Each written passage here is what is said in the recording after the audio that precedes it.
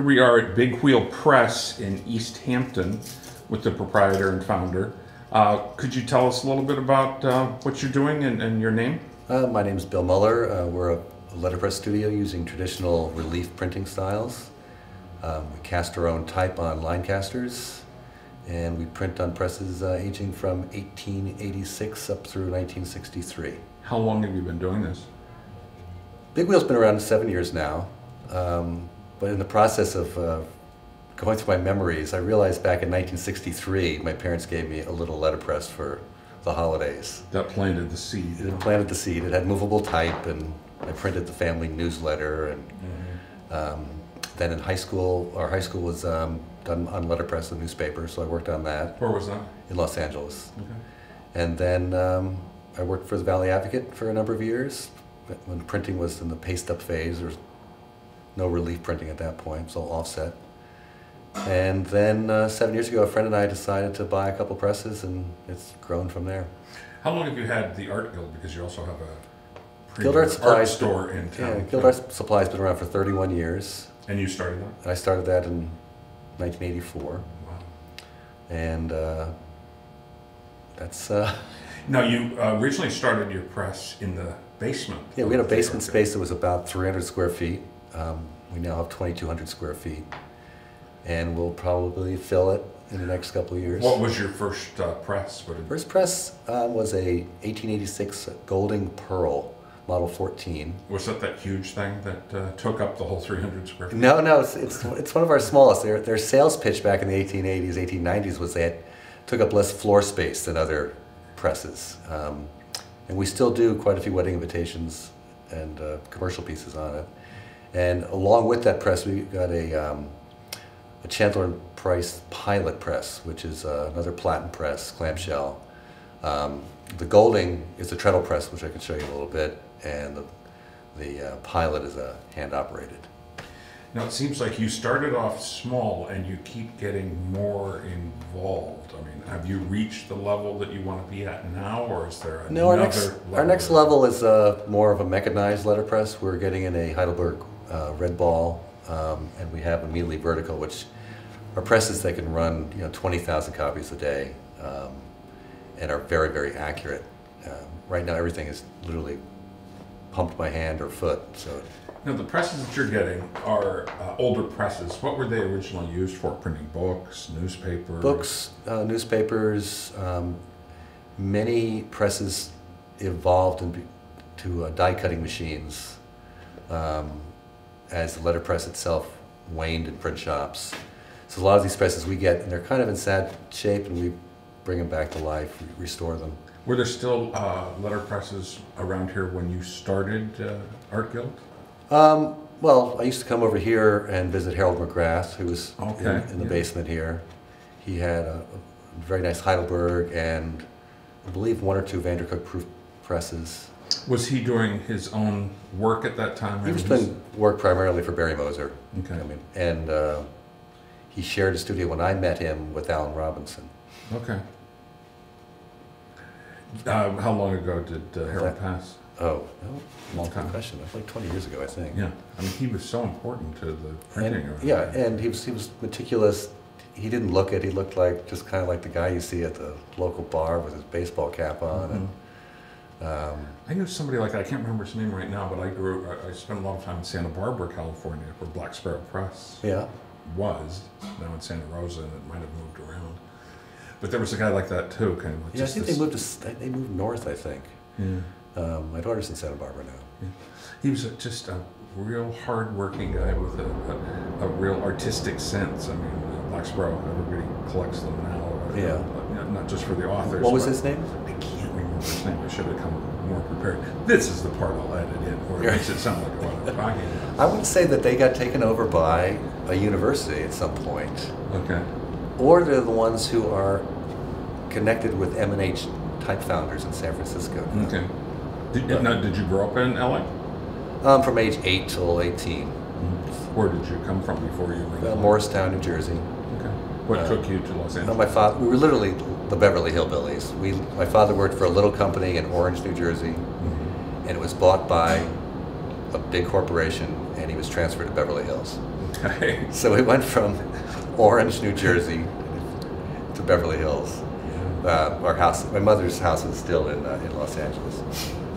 L.A. at that time must have been quite an exciting. Oh, it was like it was the Sunset Strip was all the hippies, and Charles Manson was happening, and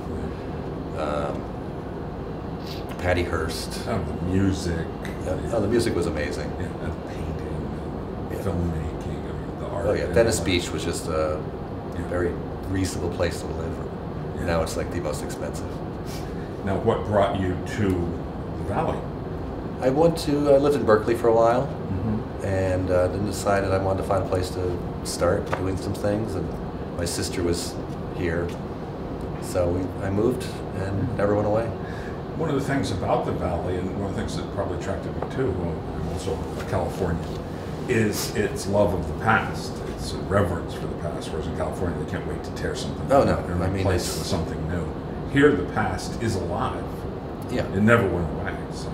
And most of our presses come from people who really want to see the press preserved. The classic thing is an old printer retires and he brings home enough bits of equipment to keep printing, and he passes away. We get a phone call and we find these 2,000-pound presses down in a basement that we have to jury rig out and transport here. But virtually every press here has a face behind it that we met. Or are you documenting any of this as you go along, keeping a scrapbook? I keep a journal of where we got things so that people know in the future. That would be interesting. We just got 24 fonts of linotype matrices, which are the molds for casting type on the linotype machine, from a woman whose father had passed and had a little print shop in his garage. And now, when you say casting type, I understand casting linotype, that's machine-driven with molten lead and everything else. Do you actually create typefaces? Do you? No. In metal? We seek out the old molds. But you're still doing it in the molds, yeah. Oh yeah, I can show you that whenever you're ready. What kind of metal do you pour into it? It's a lead-based, it's 80% lead. Is that dangerous at all? No, we only heat to 550 degrees. If we reach over 600, it would start vaporizing. Okay. And we get tested every year for lead, and show probably less than an average person would. I mean, it's just, we don't eat it. You don't want to end up like a Mad Hatter. Yeah. Well, let's take a little walk around and have a look at this incredible space. Why don't you tell us just a little bit about some of the things that are here behind you? Well, the broadsides on the wall are ones that we sell online.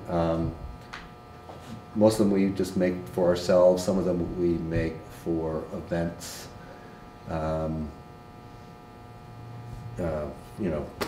This is one I made last night for the I Am Charlie phenomenon in France right now. It's very sad, but I cast the middle set of type in Yiddish, which is probably the only Yiddish that's been cast in that size in decades. This machine we are using to cast Yiddish and Hebrew, and the only difference is that the molds were created upside down so that things would read right to left instead of left to right. It's not like there's a different machine to do Yiddish in. So right now we're working on that. I'm working with a fellow at the Yiddish Book Center, and she and I are translating some poems and casting them in lead, and we're making a series of broadsides based on women poets from the earliest 20th century. So this machine is one that's up and running. This one is our next project. Needs a few more parts that we're sourcing out in the world. Then we're going to Now, do you get any benefit out of this new 3D printing that's going on? It's not creating a surface that's hard enough yet for us to use. We do use modern technology to make our plates. Because I've heard you can do 3D printing with metal, but maybe just not in the strength that you need. I don't think it's strong enough yet. Yeah. So the next press down. Let's run down there. Okay. This is a Mealy V50 vertical press. It's an automated press. The paper feeds through vacuums into the press. The impression is made, and then they are sucked out the back. This press, we could do 25,000 impressions a day, but one of its greatest benefits is that it gives a very strong, clear impression. and it's a fountain inking system, so we don't have to constantly re-ink it. This is one of our inking tables where we mix colors for some of our smaller presses. And what's interesting here is that I've been talking about casting lead type, and we use wooden type, and we carve linoleum blocks, but I can also design on my computer screen a plate that we then make from a negative, and it makes a raised either polymer or magnesium plate that we can use. If we know we're going to be running an image for months on end for a project, we usually get magnesium made because they last longer and they lay flatter. Most wedding invitations we do with polymer plates these days. Now, a lot of your broadsides are done with wood type. Yeah, we have a large collection of wood type, probably 100 typefaces, 100 fonts. And so we'll combine wood type with a polymer plate or a carved linoleum block to create one of our broadsides. Now, your broadsides I've always found very whimsical and fun. Are you the person who comes up with these crazy ideas? There's two of us. There's Chris Campbell that I work with, and I do them. His are the science-based ones. Mine are more large image-based. You said they're for sale on Etsy. Etsy, Scout Mob, our site. Basically online. We take them to shows also. We have open studios here twice a year that we sell them at. So people could come to Guild Art and find them there. Yep. And on your Guild Art, I'm sure has a website in there. Yeah, that's guildartsupply.com. Great. This is an 1886 Golding Pearl number 14. It's a treadle press. It's a clamshell. We feed the paper in up here. The type sits up here, and the rollers and the ink discs distribute the ink on everything. And it's all run by a treadle. So we throw the wheel off, and we would sit here and feed a piece of paper in. It would be impressed, take it out, feed another piece in, and you could do this all day long. Back in the day, they literally would keep track of you, make sure you're doing enough impressions an hour. But even though this is, well over 100 years old, we use it every week to print wedding invitations. And I just printed a piece for Oxford University on this that we mailed off to London. So this is an 1896 Golding Pearl platen letterpress, and I'm printing a part of a bar mitzvah invitation using modern technology. I'm using a raised polymer plate that an image I created on the computer screen and then made a plate from it. And this press is great because even though it's our oldest press from 1896, it works great and works by treadling. And right now I'm inking up the plate and inserting the paper, engaging it, and it made that image. Is this one of your favorite presses? Is this one? Oh yeah, this one I can do just about anything invitation-wise on, or business card. Because it's treadle operated, you have a little more control over it. A little more control. I do power it up when I'm inking. It helps save me a little time. I run it off the motor. That's what that pulley over here is for. Now you've set the type on a plate over there. That's what we see. I use the polymer plate, which is similar to the technology used for making a silk screen, except instead of making a hole in the screen, it hardens up the material to give it a raised height. So I get a really nice impression. What's the lifetime of a... Oh, I can do 10,000 impressions on that if I want. Yeah. It's only short-term problems are that for large area, it wants to curl over time, so it's a matter of getting the job done now and recycling the plate. It looks really, really cool. Did you design the invitation yourself? Yeah, this is... Want to hold it up and I'll focus in on it? Yeah, this is just one part. This is going to get a second color border around it. Then this is going to be one panel on a big fold out. So there's a total of 5 panels and in total of 6 colors. Is this the craziest invitation you've ever printed? Pretty much so. I mean, this is going to have a spinning wheel on one page, It was a carnival theme, and it took a long time to get the details of the design. So this shows the custom work that you can do. I mean, you can't walk into to Staples and say, hey, print me an invitation that has a spinning wheel on it. This kid will have the only invitation like this in the whole world. Is it giving it kind of a three-dimensional feel by doing this? It's almost braille. In the olden days, you'd want to have as little impression as possible. You just want to kiss the page. But these days, brides or mitzvah kids, they want to feel the old time impression of. Well, you can't get that with a Xerox printer, that's for sure. Because that's just laying ink or graphite down onto a page. Now, where did this press come from? How old is it? This one's from 1896. It was made in Boston. We got it out of a basement in Great Barrington. And was it intact, or it looks like there's been a few repairs? Restored by the previous owner. It was ready to print. We just replaced the rollers. That's what seems amazing about these presses. I mean, they're made of steel and iron. They aren't going anywhere. I mean, it's you can see how this one has had a few little bumps, and it's a little.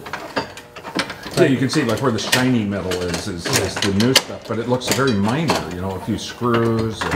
Well, the guy who restored this actually found it in pieces in a gully in North Adams, and he in a gully. Brought back, raised the cast iron back together, and that's amazing. Now what I'm doing with these prints is I'm double inking each one. So I'm taking it out of engagement between impressions, so the rollers will put an extra coating of ink on it. What kind of ink do you use? I use rubber-based inks mostly. They allow me to leave. They don't dry until they're absorbed by paper, so I can leave them on a metal surface overnight and continue printing the next day.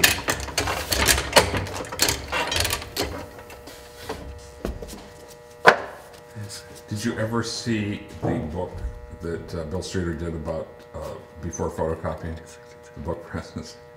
I just interviewed him a couple of weeks ago. Yeah, and he was explaining the process. It was pretty amazing. They just had this ink with gum arabic in it. Yeah. So it would stick. And early inks took forever to dry. Yeah. I find movies that include letterpress, and I just saw a new one. I think from 2013 called "The Wiping Times." Okay. It's a true story from World War I, where these American soldiers find a printing press and decide to put out a satirical newspaper to cheer up their comrades.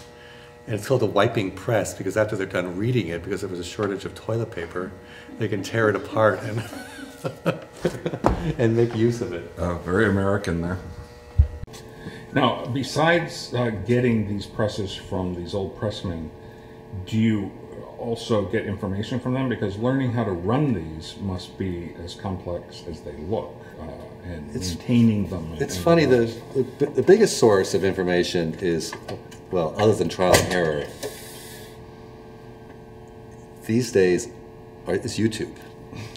The little old printer guys with nothing else to do out there make a million videos of how to do like a certain model railroad. You can go on and find anything about model railroad. We were watching a restoration page the other day. It was like, wow, why didn't we try that before? There are a bunch of old timers out there that are really helpful. We're members of a couple internet mail groups that exchange ideas back and forth. And every day that I come in here, you learn something new. There's always another thing, another step that makes your next print job better. Are there other printers in the area that you share ideas with, get on the phone and talk to, or visit? 20 years ago, there were a lot. Right now, I can probably think of 3 in the area that. Who were those? Art Larson in Hadley, and Dan Kelleher, who's from Wild Carrot Press. Mm-hmm. They're great. They're like master printers that know more about all these things than anybody. They have the same kind of equipment as you? Some of the same, or similar. Dan has the same Lancaster I do. Art has a Vandercook like ours. We'll be getting in, the Heidelberg we're getting in, both of them have, so that'll be really helpful to have them around. And then there's just a couple other, art printers out there that, are doing, some small chapbooks. And well, you're an art printer as well as a journeyman. You are doing art, but you're also doing, like you said, wedding invitations. We do commercial work. We've also printed portfolios for artists. We did an 18-piece portfolio for the UMass Art Museum a couple of years ago. We've done projects with Historic Northampton, Amherst College, the Mead Art Museum there. Have you printed any books? We've done mostly chapbooks, so poetry books. We do a lot of covers for people. The classic thing right now is when scholars publish a book, the academic publishers are not putting slipcovers on them anymore. So we will do custom slipcovers to take that $80 textbook and make it into a piece of art. Interesting, I didn't know that. Yeah, they're really getting cheap. I mean, I've recently purchased a book by a professor I know, $120, no slipcover. The other thing that they're doing is all of the scholarly matter that used to be included in the book, they're dumping onto a website. So you're getting a book and all of the bibliographies and footnotes and everything else are dumped on some website someplace. Or no one's expecting the hardcover to sell. Yeah. They get those instant books, and I refuse to buy those. The market for books is very small. We want a wood type collection. They range from the 1880s through probably 1920.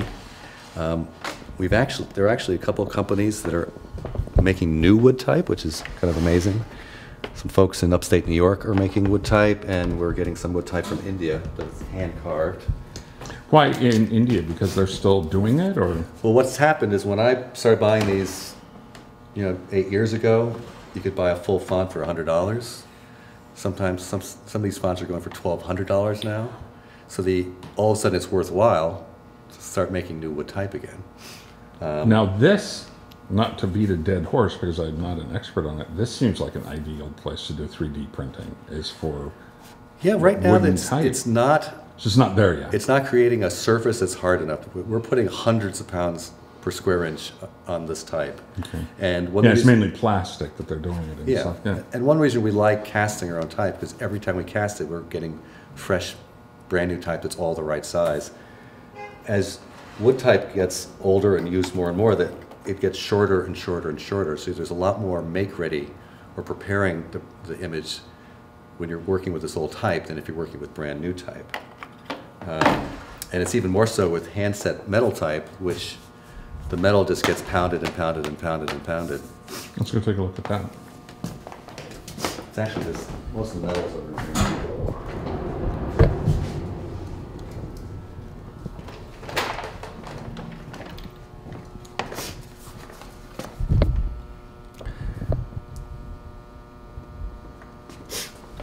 So this is called a California job case.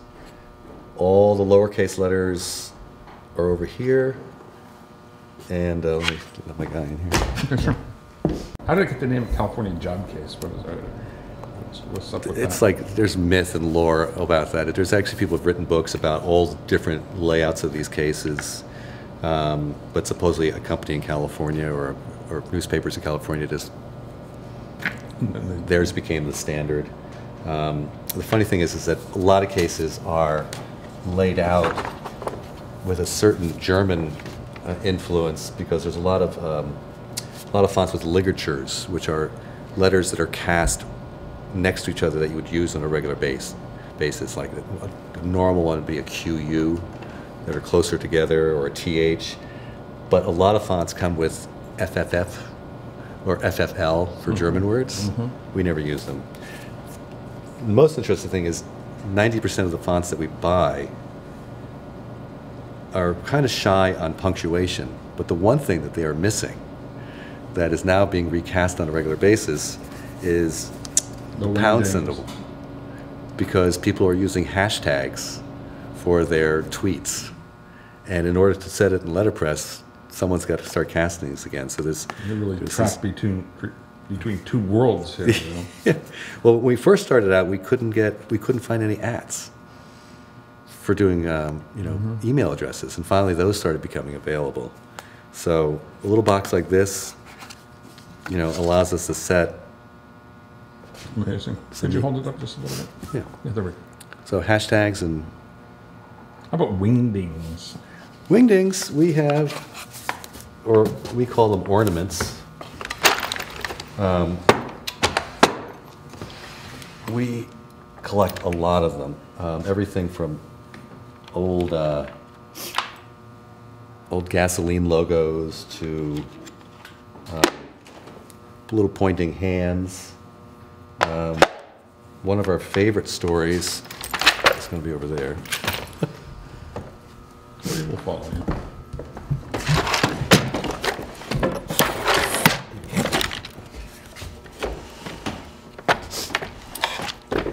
One of our favorite stories is what's in this drawer and two other drawers. Went out to a farmer's place in Whately, and I saw that he had for sale a type cabinet, but it was empty. And I said, "Do you have any other letterpress stuff?" And he said, "Yeah, I've got all the letters." And he pointed to a wheelbarrow way back in some field, piece of plywood over, tarp over that. I went out there, and there was 150 pounds of letterpress ornament, not letters, but actual ornament. And you salvaged them? We salvaged them. Are these them? These are them. And an ornament is, a decorative item that you can add to a printed piece. That's quite a find. Yeah, and it took us months to sort it out, but we actually found some really cool things. Let me see. There we go. Yeah, this is composed completely out of ornament from that wheelbarrow. So these are all individual pieces. We found an entire alphabet of these letters. So we fashioned it into a heart, and we print greeting cards from that. So you really have a lot of fun doing creative things with your typefaces, not just. It's a very immediate printing. process. We can come in here, pull out a drawer, and create something. We don't have to wait around for. Well, we have to wait around for the lead to melt. But. You're concrete poets. These are type drawers called California job cases. We use them for all kinds of things. But you pull one out. You pull the one out below it a little bit to support it because these drawers weigh a lot and they could easily just end up on the ground. And when my interns start out here, they're given one of these little cards. Give them a little cheat sheet for where everything's located.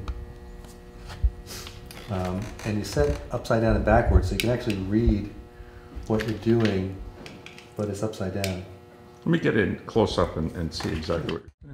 So I'm composing upside down and backwards so I can read what I'm doing, but when it gets dropped into the chase to be composed into a larger piece, it'll print the right direction. But it's easier to keep track of what I'm doing.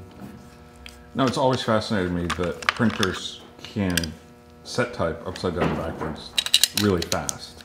Yeah, I'm not that fast. But How does your mind wrap itself around doing it's funny. You just get used to it. And my wife always goes, "Why don't you just write the names of everything on here?" But you get used to it, and each font is a little bit different, depending. I can't imagine back in the old days like doing a whole newspaper. Oh, Every day going out setting type upside down and backwards. Well, that was the whole deal with our linotype machine is that. Until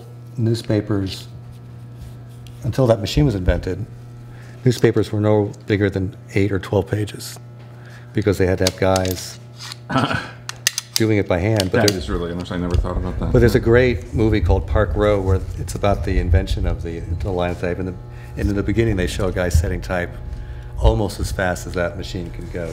It's really amazing. Cool. Yeah. Okay. We find this all over the place, and as time goes on, it gets more and more rare. And we have it fairly small, and then... Are these all wooden that we're looking at? These are all wooden. They're probably from the 1880s. This font was actually saved from a fire. There's a few pieces that are a little scorched, like this one. And you can see how the heat completely shrunk the exclamation point. That's cool. I'm going to get in on that. Are there any craftspeople still making these? Yeah, there's a rebirth. There's a company called Virgin Wood Type in upstate New York who's making new type. What's the process of doing that? You use a pantograph. What is that? Pantograph is a reducing enlarging device that uses crossed arms, and your pattern for the letter would be over here, and you take your stylus on one end of this device and move it around the outline of the letter. Over on this side, there's another stylus that has reduced it down to a size, and it's using like a router or a Dremel tool or whatever to cut out a letter. Saying that, we were able to get this font, which is a nice circus-themed font, from India, and these are all hand-carved. And we didn't know that till we got it, but you can see the blade marks on it. Is that something that in India they're still doing? No, what it's turned out to be is that wood type has become a collector's item for non-printers. The price of a font has gone up between $400 to $1,200. So all of a sudden it's economically feasible to start making wood type again. Interesting.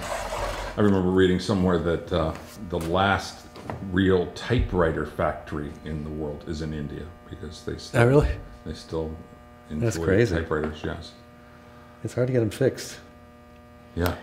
We have a Hebrew typewriter that is just mind-boggling because it goes backwards. I've seen a Chinese typewriter because they have like 2,000. I can't imagine that. It's like this gigantic piano kind of looking. Chinese letterpress shops are, for one font, it's about the size of this room. I mean, it's just amazing how much room it takes to fit a font. Yeah, interesting, yeah. Had your little bookstore back in 1860, and you needed business cards, or you needed price tags, you'd have a printing press this size. Just a little tiny thing like that. And the way it would work was, where is it? You'd put a little ink up here, and you'd roll it out flat, and then you'd take your image or your type, you'd slide it in there. Actually, back that up. You ink it there, then you'd ink your type, slide it in a piece of paper, and make your little price tag or your business card. Now, if you were a little bit more prosperous of a business,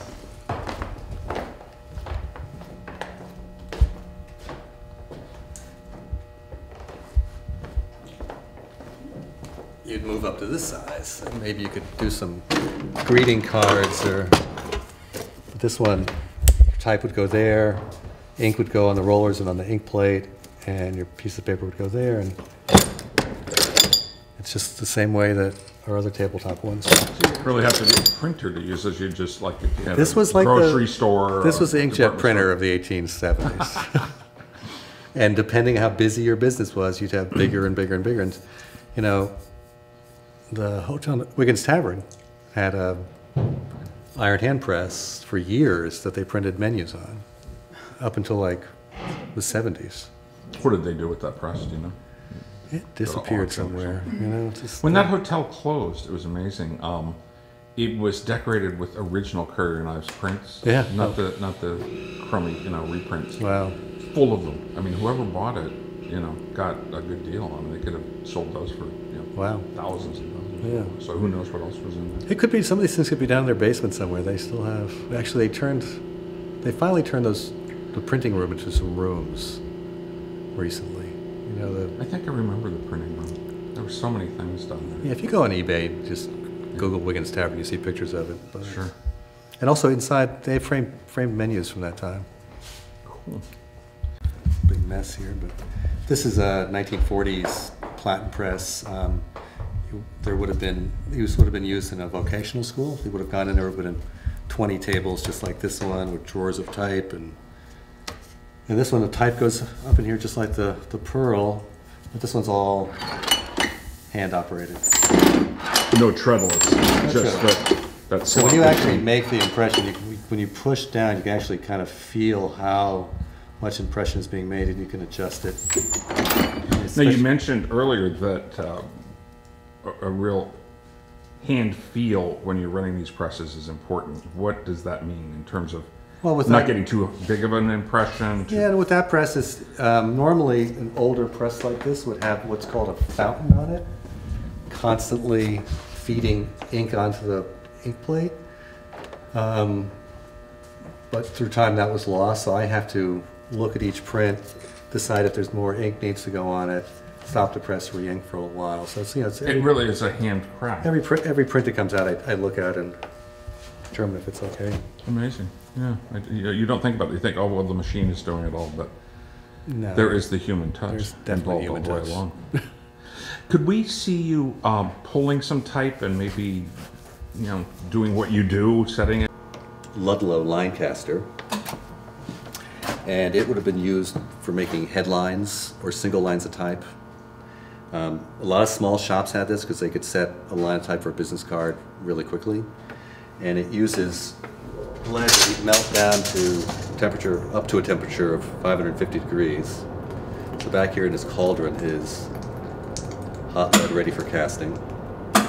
Now, was that sitting there all ready to go, or did you turn it on? I turned this on about an hour and a half ago. Okay.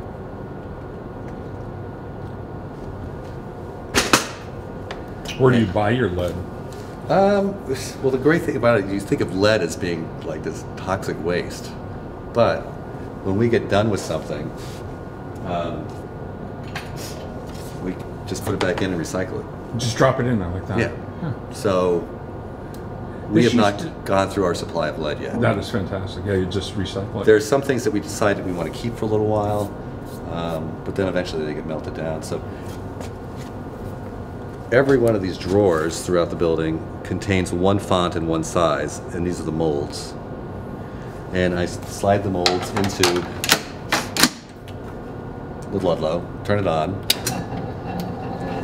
and when I press up on this button, a plunger shoots down and shoots hot lead up into those molds.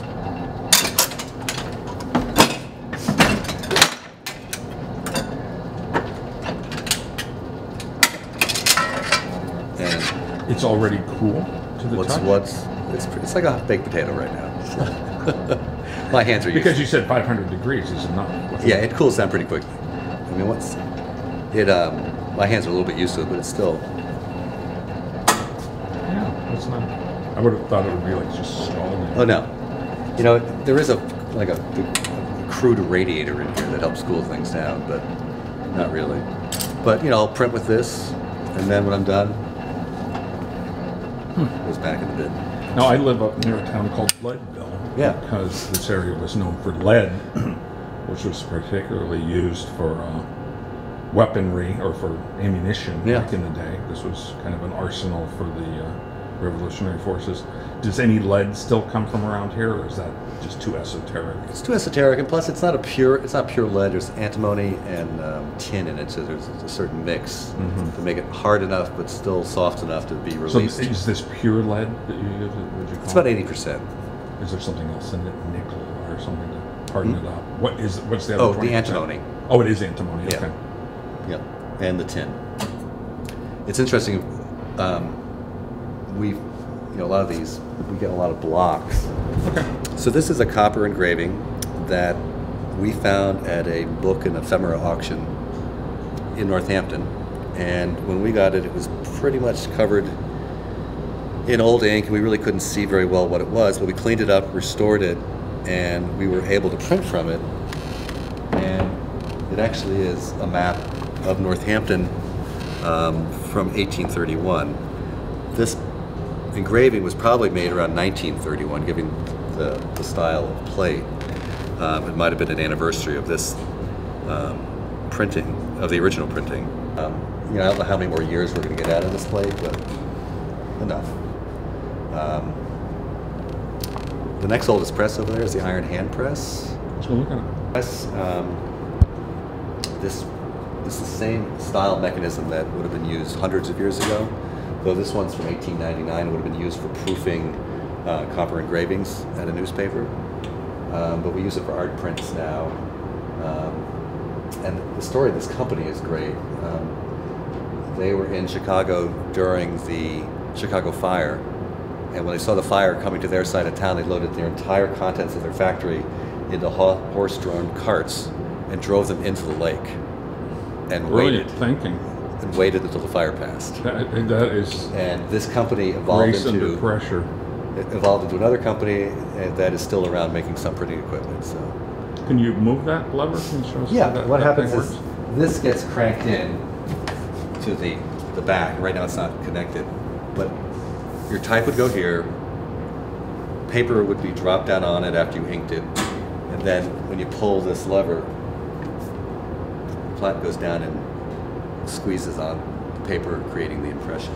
I see where you've created a couple new pieces of the machine. These are actually original. This was lost at some point in history, and the guy we got it from had that fabricated. But yeah, this press came to us restored, which was really nice. Where do you get your paper, and what kind of paper do you use? Well, that's really the thing that ties everything I do together. I've been a paper merchant for over 30 years. That's right. So I've got a lot of connections with paper makers around the world, paper distributors. So quite often we get some really wonderful papers to work with that other studios don't. I just received 300 sheets of handmade paper this afternoon that are just amazing from a paper maker who closed down. Does anybody make paper around here? I mean, there was a guy in Vermont who sold his business, and I haven't talked to the guy who bought it. So in theory, that guy's still making paper.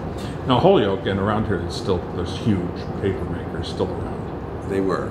Are they closing too? Pretty much all of them. All of them? Isn't there somebody in like South Hadley or something that's still doing something? There's different people making specialty papers. Yeah. Nothing that we would ever use. Adhesive back papers, metallic papers. There's still a lot of converters, people converting paper into envelopes. But a lot of the big mills closed down. They were in Turner's Falls and Westfield and Greenfield. So it's now all artisan. There's all this left artisan. Yeah, I mean, there were many big Strathmore mills around here that were producing. We get paper from France, from Holland, from Japan.